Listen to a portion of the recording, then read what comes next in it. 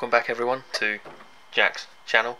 I've renamed it Jack's Garage now because aptly I moved into a garage, so it's no longer the shed, it's the garage. So with a lot more upcoming projects and that on the channel itself.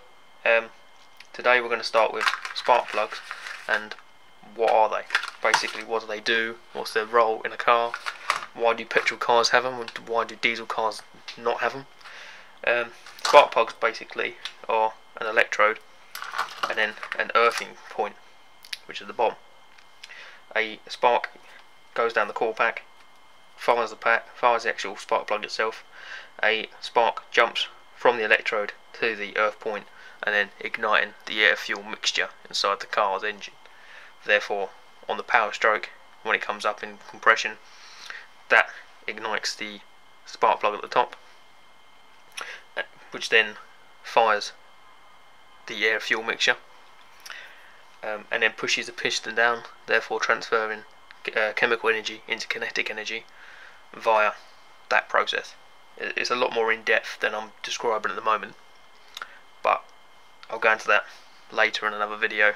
This is basically what a spark plug is, what a spark plug does. This spark plug here is very black. As you can see there on the electrode itself, it's got heavy carbonisation on it, and that's where there's been too much oil going into the engine. You can tell a lot on how your engine's firing and how heavy it is on the condition of your spark plug.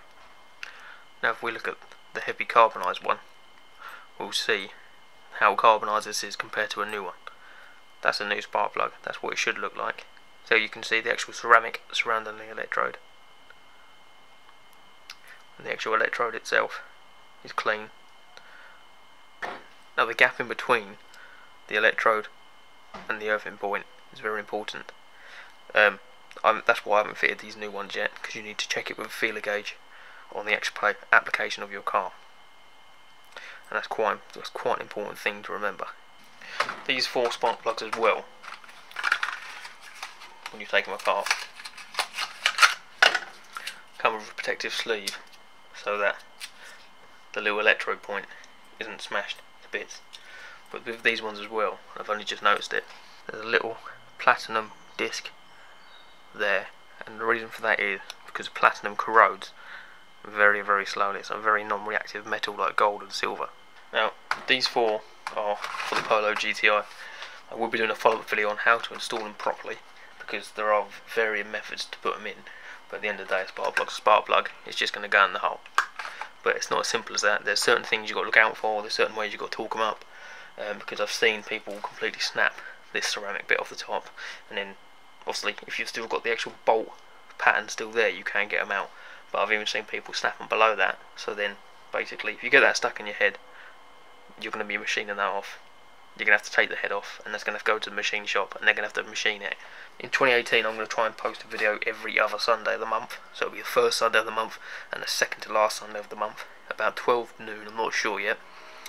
Hopefully I'm going to build the channel a little bit, do some more interesting projects, and eventually there's going to be a track day at the end of July where all of the videos and that will sort of culminate.